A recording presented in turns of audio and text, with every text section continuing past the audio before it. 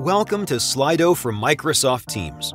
Slido brings advanced polling, quizzes, and Q&A right into your Teams meeting without having to switch between applications.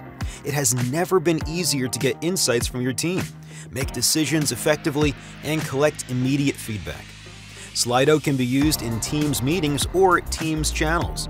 And now we're going to show you how it works. First, let's take a look at how you can add it to your meeting. The first thing to do is to schedule your meeting using the Teams calendar or Microsoft Outlook. Make sure to invite at least one participant so that you can add Slido into your meeting. Once it's scheduled, open it and click on the plus button at the top to open the app marketplace. Search for Slido and add it to the meeting.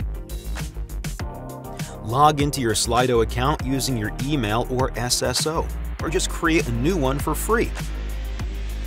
Then create a new event and you can start setting things up right away. This is the host view, where you can create your polls and quizzes in advance. There are many poll types to choose from.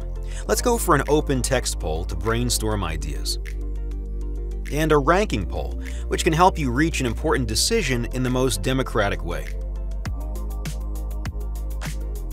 Once everything's ready, just join the meeting. And click on the Slido logo to open up the sidebar. You can see everything you need in a single window: the video, the meeting, and the Slido host view. Here are the polls you prepared. When it's time for the first poll, activate it by clicking the play button, and others in your meeting can start answering right away. And if you spontaneously think of something else to ask, you can easily create another poll. If you asked your participants to submit questions, you can find them here in the Q&A tab. And the beauty of this integration is that only you as an organizer have to add Slido into the Teams meeting. For attendees within your organization, Slido will be comfortably waiting for them in the call, just one click away.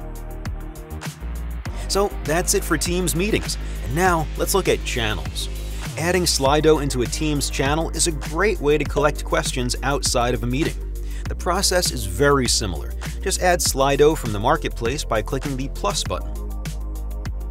Pick an event or create a new one, and Slido will show up as a new tab in your channel. Quick note: Slido is currently only available in the desktop version of Microsoft Teams. To get started, visit slido.com/Teams. We hope that Slido will make your meetings more efficient, fun, and engaging. Good luck with the next one, and thanks for watching.